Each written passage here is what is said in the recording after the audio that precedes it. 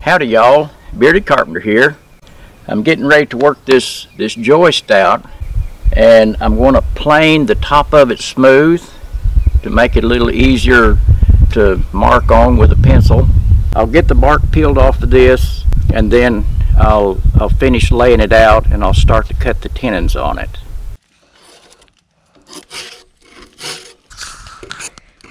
Okay, I've got the bark peeled off. If you can see, there's some dark streaks. That actually is part of the cambium layer. I can go ahead and work this out and cut the tenons on it, do all my layout and get it ready, and then let this sit for just a few days and the sun will dry that out. Okay, I've got the joist up here. I put a level on it about where the shoulder will be on the end of the tenon, and I checked to see how level it was, and I did that on either end, and I had to twist this or cock it just a little bit back and forth. But when I got it level, I locked it down to the sawhorse with a 1x4, which is actually working like a metal log dog would, except when you're using a metal log dog in a situation like this, you're hammering on it and it's hard to keep everything still. This is the butt end. I have it level across the surface that we milled and planed. I'm going to take a hand plane and I'm just going to check this on the other end of it. This end's real good and flat and it's level, but I do need to do just a little bit of work on the other end. As you can see, this is not exactly perfectly level. I'm going to use this little Stanley Bailey number 4. It's just a smoothing plane, and I've got it set real light with my blade, and I'm going to take a little bit of wood off of this side over here to bring this level. And I've got my level on here and I've checked it. Sometimes you have to check it 3 or 4 times until you get it right on the money. I'm going to snap a line on this, and if you look at this log, it's kind of crooked. But as we talked on the video where I milled with the Alaskan mill with the crown of the log going parallel with the bar on your chainsaw, you're keeping the depth of your joist somewhat pretty consistent all the way down, even though you've got a butt and a tip. I'm going to show you how I get a center mark on this. It's really simple. This is the butt end of the joist, and it's around 7 inches in diameter. So I'm going to mark 3.5 on this side, and I'm going to turn the square around and mark 3.5. Now it's actually like 7 1/8 at that point of where I laid my square, and then I'm just going to come in between them and get a mark, and I'll do that on either end and snap a line, and the line will actually cross that point right there. I'll go to the other end and get a center mark. I'm going to take an awl, and I've just got a loop in the end of my chalk line, and I'm going to set that right on the point. Very gently tap it in there, and I'm going to go to the other end. I'm going to knock a little bit of the blue dust off the line, just snap it just a little bit, and I'm going to pull this real tight and center it right over that mark that I made. A blue line. Now that line's a little bit faint, which is okay. I'm going to pencil that in. I'm going to make a pencil line on this chalk line. If you look at this chalk line, it's about 1/16 of an inch wide, and I want something a little bit cleaner and a little bit more precise than that, so I'm going to come here and make a mark right in the center of the chalk line. Then I've got my mark that I used to snap my line, and I'm going to get my square right on those 2 marks. Then I'm going to just mark that with a pencil. Right down through there. And that gives me something a little bit more precise to work from. Now this log will be cut off in this area right here after when I get my exact length. But I'll start from the butt end, and I'll do the same thing at the butt and mark it with a pencil on the chalk line. You can see my center line here that I marked with a pencil. And I'm going to line that up on the inside of the long leg of my square on both ends on that line that we snapped. And then I'm going to mark on this side And this will be my cutoff right here. I'm going to go ahead and get this cut, but before I do, I'm going to show you how I get this cut square off the face of the joist here. I'm just using a little short straight edge, a little tiny square, and I'm bringing it up to the line that I made. Then I've got my other square, my big square, and I'm sitting it on top of the joist, and I'm bringing it right up to the little square. Now I can move that little square, and I can take my pencil and I can sight from the end of my square here right across this line, just like sighting a rifle. And I'm going to make a little tiny mark on the side of the log here. Then I can take this flexible ruler, and I've got it on the line on top of the joist, and I'm just bending it down to the line, to the mark that I made on the side. I'm going to take my pencil, and I'm just going to draw right around that. I don't have to go all the way down. That will give me enough of the mark from a chainsaw to cut that. Now when I start with the chainsaw, I'm going to be cutting on this side of the line, and I'll just bury my tip into the end of the log and go across and go straight down on this mark right here.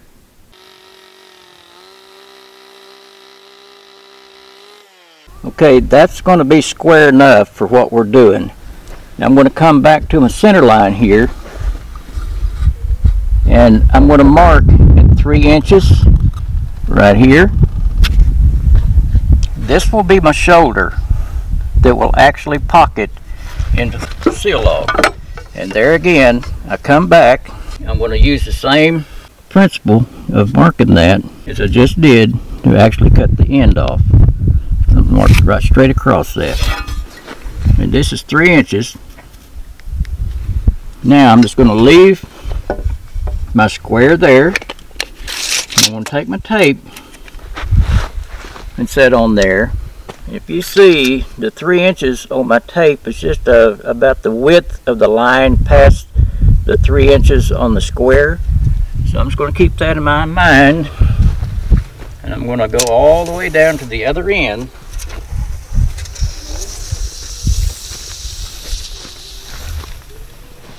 I'm going to mark 11/6, just to the past the mark on the tape. This will be my cutoff. Then I'm coming back 3 inches, make a mark, and that'll be the shoulder. This will be marked just like I did at the other end with the square. And I'm going to go ahead and mark my shoulder while I'm at it.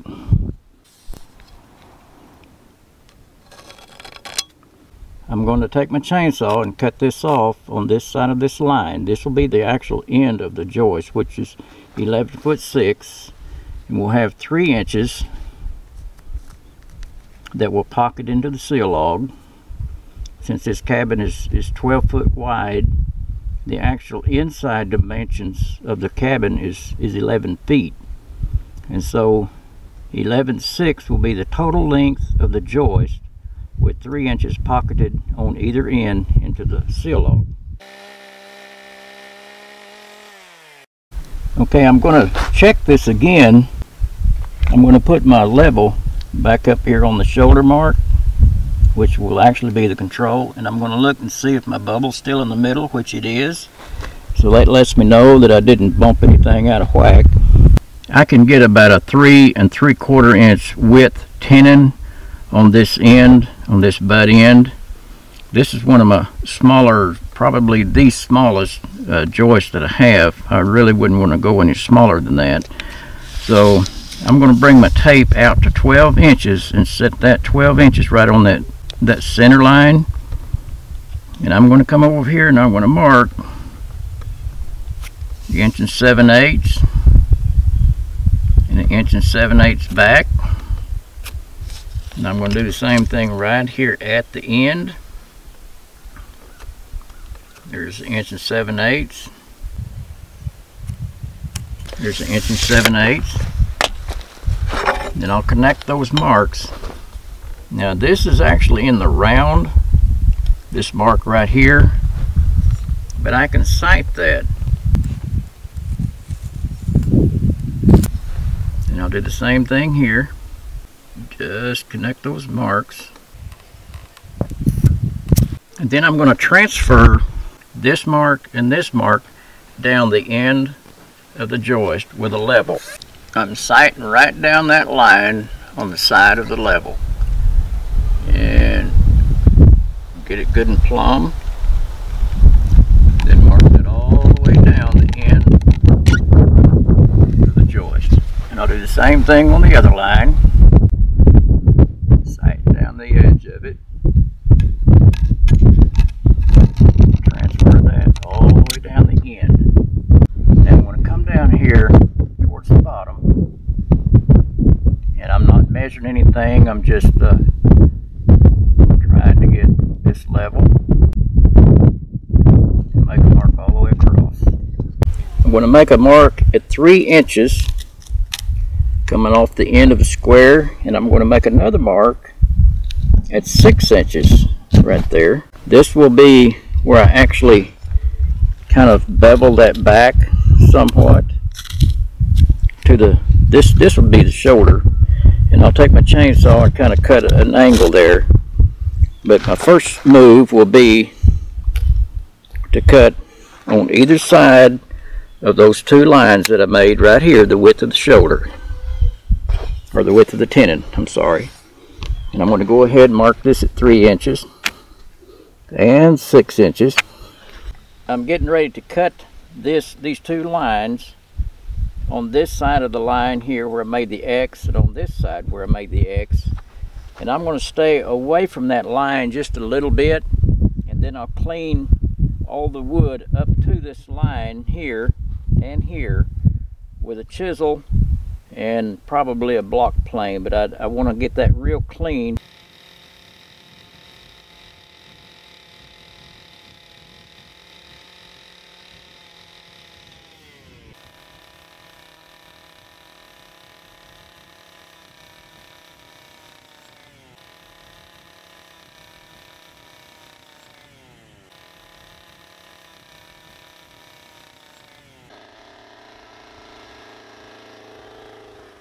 I'm going to take this saw and I'm going to lightly brush this a little bit to kind of clean it up a little bit more. Now I'm going to get my chisel. I'm going to use a 2-inch chisel and start cleaning all of this up. And I'll use this square, since we had, when this was sitting up like this was the top, and we had a level on it, and we laid all of this out with a level, so I should be able to use my square and come right off the top of that and work all of this wood back here, and this side will be square off of the top. Okay, I'm going to start paring this down, and for some reason I always like to do the paring down to the end grain first. And start working my way across there real lightly. Just bringing that down to the line there. Work it all the way across to the other side.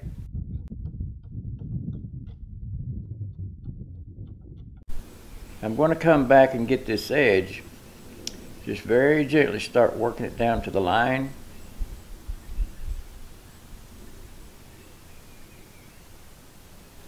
I just want to try to leave that line. I have a yellow lumber crayon, and I've got it in a holder here. And I'm just going to make a little yellow mark here. Just rub it right along that edge. You don't have to get in a hurry doing this.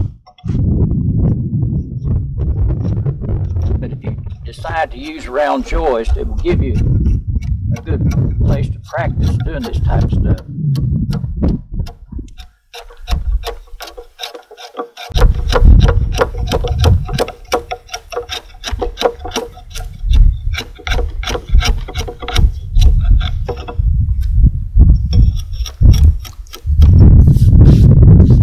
going to take a little block plane. Now I won't be able to do this entire surface with this block plane because when I get over here, it'll start riding up on me.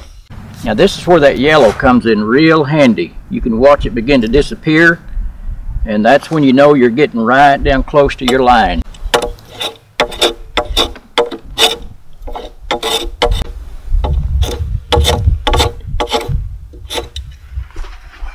Now I can begin to take my square and start checking that. I've got it right tight on the top of the joist, and I can get down here and look at that and see how I'm doing. I've got just a little bit heavy right there. I need to take a little bit more off. Just a little bit. Check it again.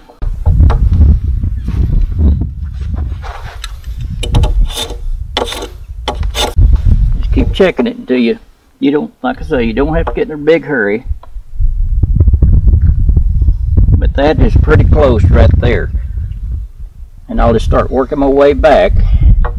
But as I go back, I'll have to use the chisel because I can't get the block plane all the way back.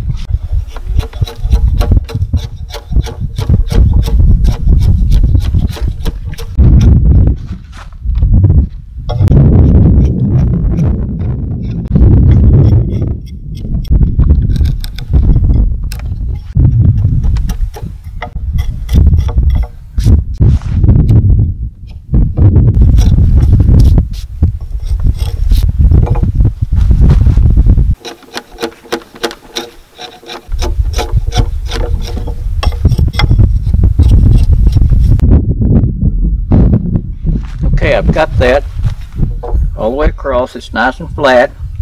This side is square off the very top.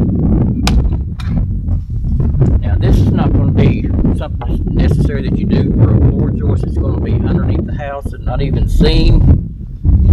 But there again, it's good practice to get into at this point of your build to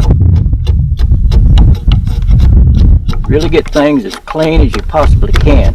All I'm doing is just cleaning up where the chainsaw left its marks from the chain.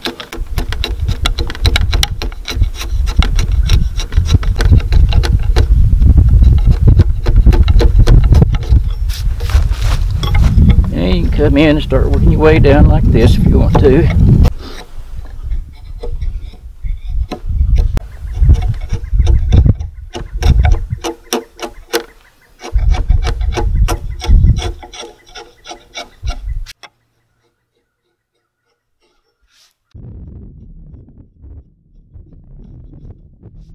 Alright, while I have it in this position, I can go ahead and transfer this bottom edge of the tenon back.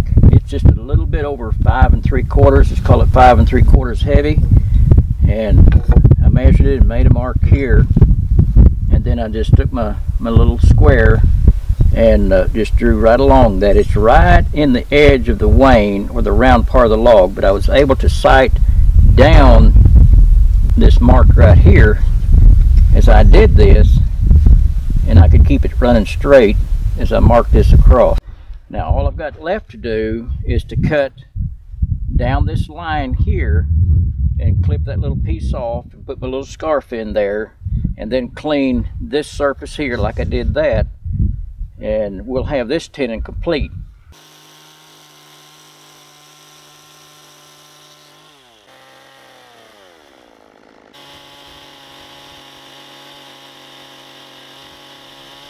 Okay, now we don't have to worry about holding a square to get our control or our side square off of this, since we have this line and also this line that's over here that you can't see from this angle. And I'm going to take my chisel, and there again, here we go, right down to the line, just leaving the line.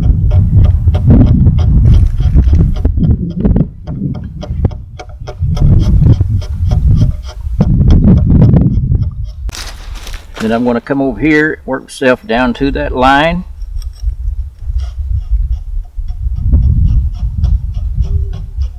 And I'll do the same thing over here.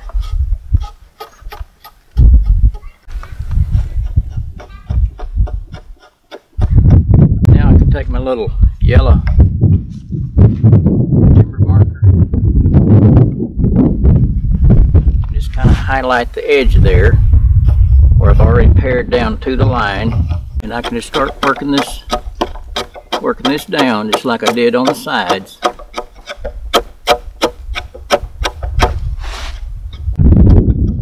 With this yellow on here, I can stand on one side even though I can't see this line. When that yellow begins to disappear on me, then I know I'm getting really close to that line. I need to watch out.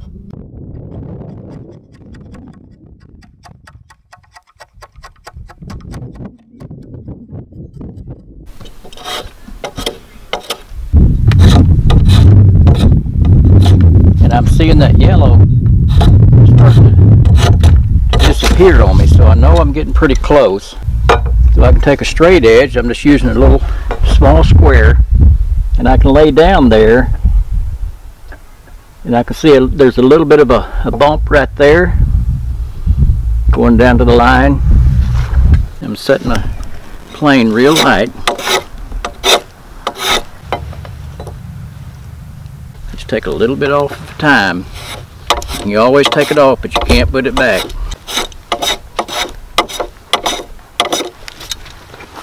Just keep checking it. This is where you learn some patience. Okay, I'm right there. Got just a little bit of rock. I don't know if you can see my square moving, but there's a little tiny bump right here.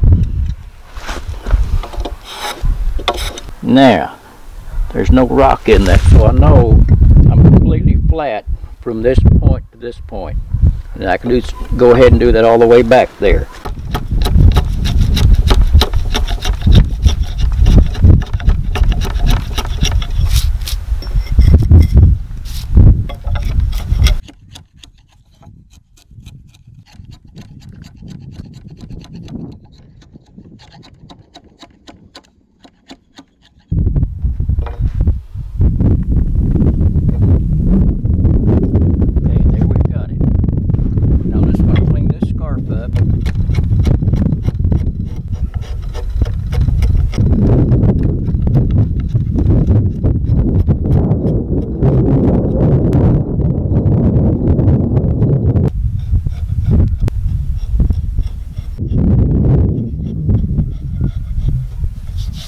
We've got this tenon cut, and I'll do the same exact thing on the other end, and I'll have it complete.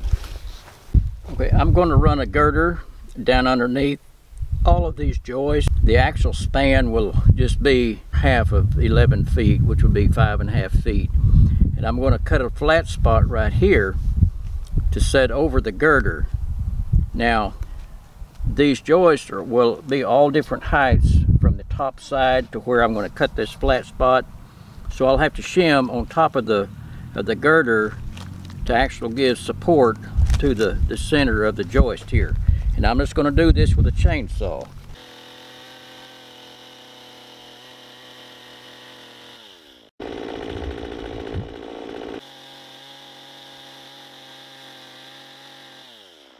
Set my level up there.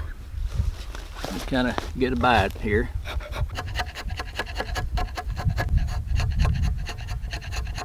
A good sharp chisel is sure a pleasure to use. And that's pretty close there.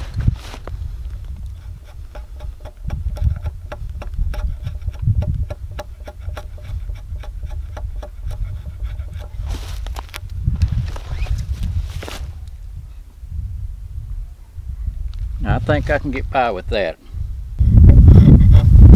Okay, we're going to roll this back over, and we're going to measure the width and the height of each of the tenons, and I'm going to put a number on this joist so I'll know which one it is, because I'll make a chart, and I'll put the sizes of the tips, the tenons on the butts and tips on that chart, and I'll be reversing the butts and tips as I put them in, as far as cutting the pockets in the seal log.